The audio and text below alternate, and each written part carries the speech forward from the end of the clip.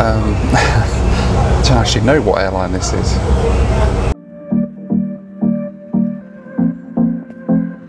So I'm here in the beautiful city of Islamabad in Pakistan. I really wish I could be staying here a little longer. My original plan for Pakistan was to spend a while here, head up to Gilgit and Skardu in the north of Pakistan, but unfortunately with the current situation I basically had to stay here at my hotel in Islamabad. But that's okay because I'm heading home today to Manchester, and it's an interesting one because my flight home is booked with PIA, but unfortunately PIA are banned from flying into the UK at the moment. My flight is still scheduled, it's got a PK flight number, it's even still showing as a 777, but PIA are banned from flying into the UK, so I'm not entirely sure what's going to happen today. Let's head across to Islamabad International Airport and see what's going on and just if we can get home today. Really was gutted I couldn't spend more time in Pakistan. I can't wait to go back and explore some more of this beautiful country.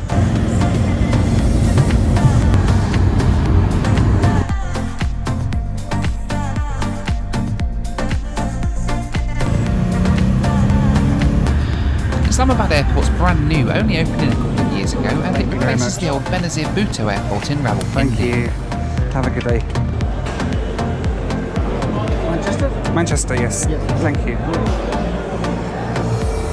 Hello. Hello, Manchester. Thank you. Security's of course tight to get into the terminal building, but once inside, you're greeted by the beautiful bright and airy departure hall. Hello, Manchester. There's a dedicated business class check-in area for PIA, as well as a dedicated security lane and passport control after check-in. Assalamu alaikum. Hello. Thank you very much. Thank you.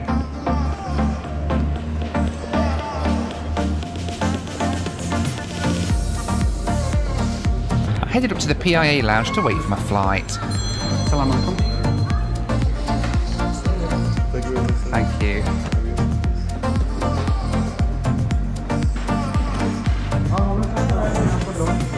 So the PIA lounge at Islamabad, and it's not too bad. It's a bit small and a bit of basic selection. The choice for breakfast is chicken nuggets, chicken samosa, or chicken spring roll. So if you like chicken, you're sorted here. I've still not got a clue what plane I'm flying on today. Still with absolutely no clue about which aircraft I'd be flying on today, it was soon time to head to the gate for my flight back to Manchester.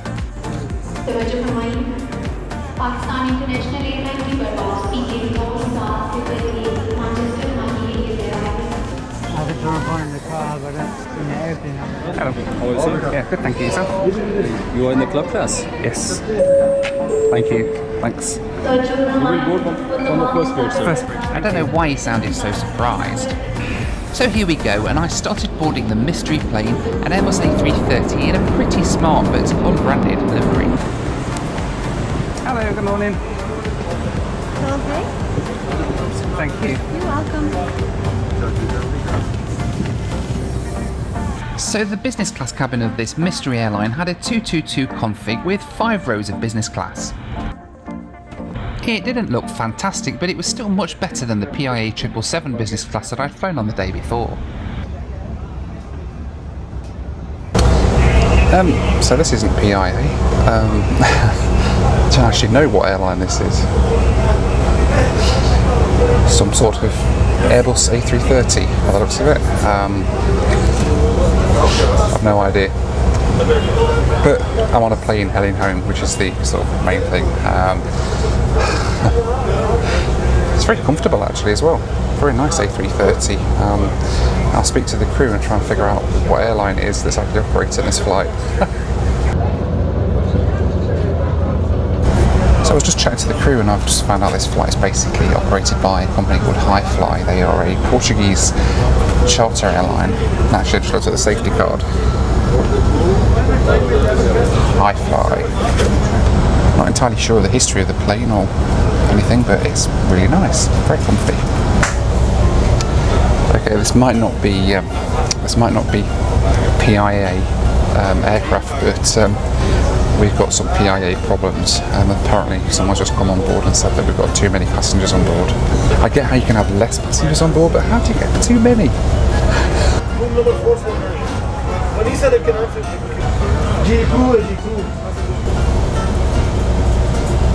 Captain doesn't look too happy.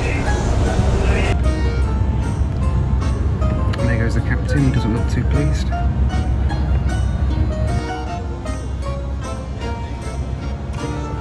Okay, so another update. Apparently they've put the cargo in the hold the wrong way round, so they've got to unload the entire cargo hold and reload it again. So 40-minute delay now. The captain back on board, it seemed like finally we had some good news and we were able to get pushed back from the gate. On the track equipment, put in your headlock. Your attention to the safety limit. Reminder, it's forbidden.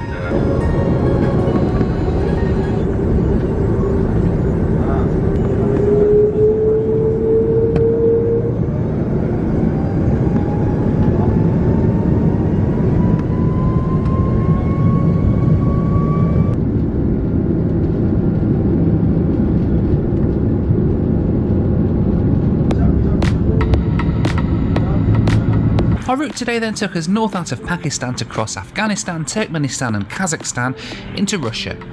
We flew just south of Moscow before crossing Belarus, Poland and Germany and crossing the north coast of Norfolk into Manchester. Flight time today was 8 hours and 13 minutes, cruising at 36 and 38,000 feet. Soon after takeoff it was time for the first meal service. So then, airborne from Islamabad on the A330, albeit about 50 minutes late with that delay, but the captain's come on and he said that we should be kind of making pretty much an on-time arrival into Manchester later on in the flight. Dinner has just been served. And then we have a PIA catering on board still, even though it's operated by this high-fly company. The catering's all still done by PIA and just served by high-fly crew, which is nice. Don't know what's in this box, let's have a look.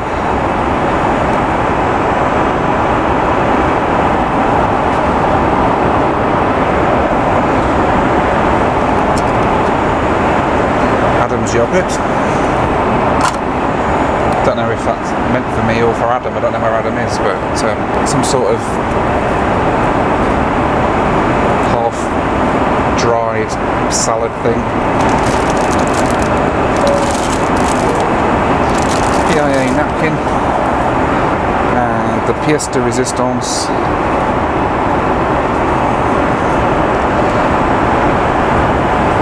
Something in a silver tray. Not entirely sure what.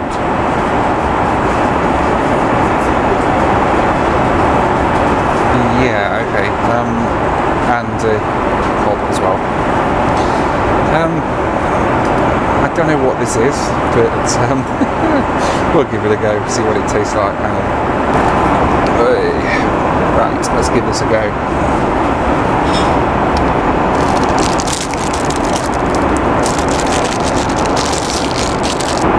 Now, one thing that I have learned from travelling to some of these places is if you ever get given a salad, you just don't eat the salad. You don't know what it's been washed in or anything like that. So, salad goes. I don't know what this is, but we'll give it a go. Is that meat or a potato? Meaty.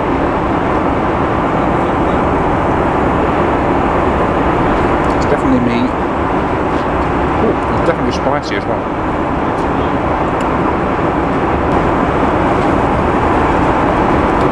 This thing, I don't know what it is, but we'll give it a go.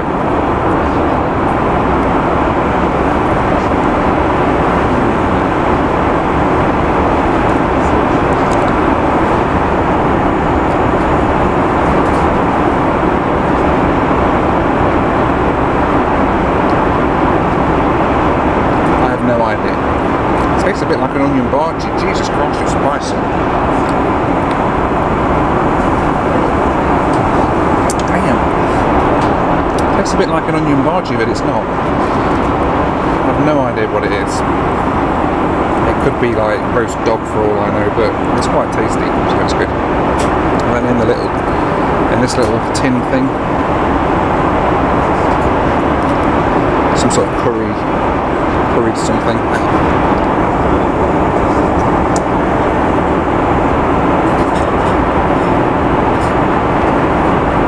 think it's chicken. It's alright, it's not bad. Not my first choice, but it is the only choice, so it's either this or we go vegetarian for 8 hours and I ain't doing that. So then let's have a little bit of a look around the seat on this high-fly Airbus A330. We've got a remote control for the telly, however, there isn't much on the telly. We have a choice of 4 TV programmes to watch, and that's it, nothing else. No airshow map, no cameras, yeah right, nothing really, just a basic sort of screen. In front of us we have these little storage areas here, which sort of unlock like that, quite handy. There's a bottle holder down there. Things put bottles in, and then we've got like a sort of storage area there. Ooh, okay. There is some sort of liquid included with the seat that's kind of, or it was liquid once, stuck in there. That's nice. One of those sockets, which I don't think I've seen since 1995, but a couple of drinks holders.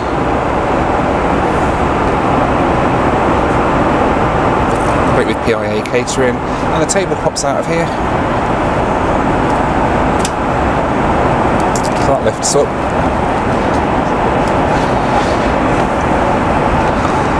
And the table pops over like so. Not bad really. And then we've got some sockets down here. So we've got 3-pin plug, a couple of USB sockets, and then down there is another headphone port. Finally the controls for the bed, which are down here. And it looks like it goes lie flat. I've got a light above your head, different settings for the seat, even like a lumbar support as well, which is quite nice. So let me put the bed into sort of a lie flat position. I'm not entirely how flat this lie flat bed goes, but I'll give it a go in a little while. But all in all, it's not too bad. There's not many people on the flight. There's maybe a handful of people up here. They've got a maintenance team on board as well, presumably because they don't want the aircraft getting stuck down route in Islamabad with no way of getting it fixed over there. So they've got a full maintenance team on board as well, which is interesting.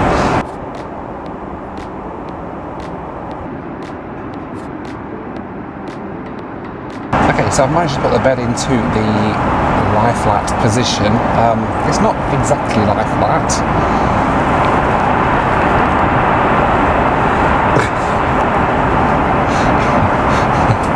About as good as I can get it. Never mind. It's better than sitting upright, I think. Yeah, it's not great. There is a divider in the middle though, which comes out and gives us a little bit more privacy. Yeah, this ain't gonna work. The cabin crew came around to close all the window blinds, meaning we spent the rest of the flight in darkness. Okay, so an update on the flight on the high-fly. See what I did there? Borat reference. No. On the high-fly A330, we've got about 2 hours to go now, and the flight is dragging a bit, I'll be honest. I've kind of watched all the YouTube that I've got on my phone. There's nothing to watch on the IFE.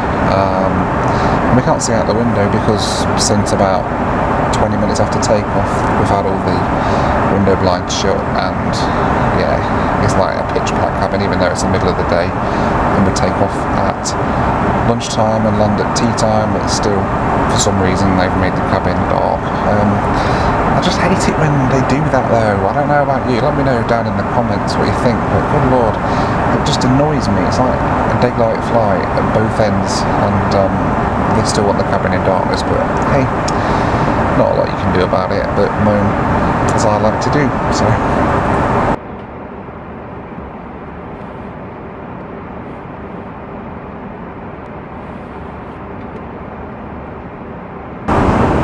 Okay, so a snack service has arrived. I've sneakily opened my window blind a little bit so you can actually see it. Hopefully I don't get told off. Let's see what's in here. Diet Coke. Let's have a look what PIA's meal box is like. Okay. Napkin. I have no idea what that is. Looks very dodgy, but we'll see in a minute. Bit of cake and a cob with some sort of pink substance in it. Don't know. Well, first things first, I want to see what this wrap thing is all about in the tin foil. Let's have a look.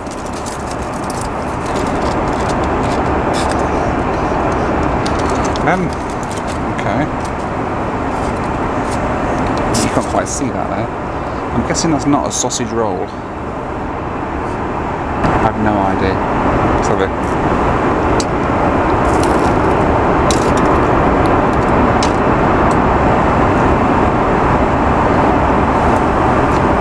I'm not sure what that is in the slightest. Really not sure. What the heck is this?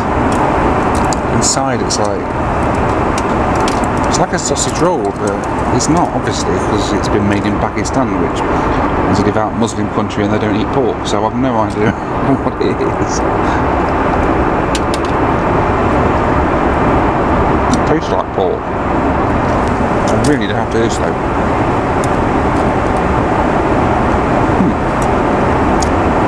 Not a clue. But it ain't no Greg's sausage roll. I'll give them that.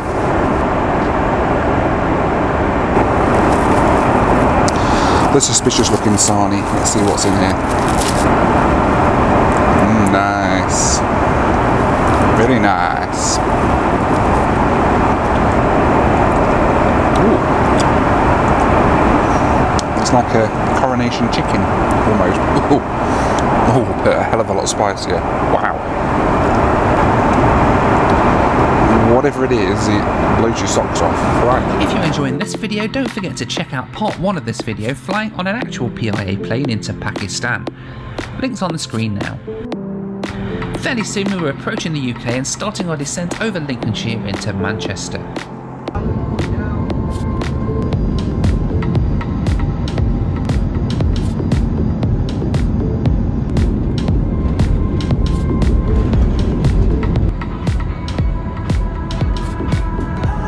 Ladies and gentlemen, the crew now welcome you to Manchester.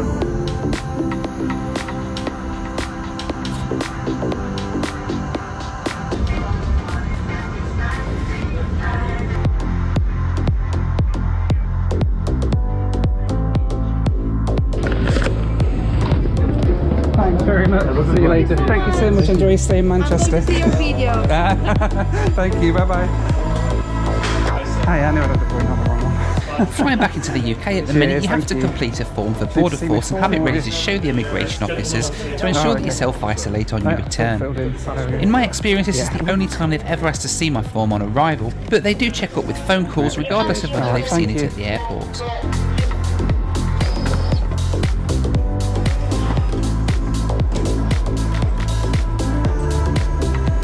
So then back here at Manchester, a very rainy Manchester, very typically Manchester day actually, here in the northwest of England, after a flight on what turned out to be high fly. And it was quite a cool little flight as well, a lovely cabin crew as well, so thumbs up to them. Thanks so much for watching, take care, and I'll see you next time.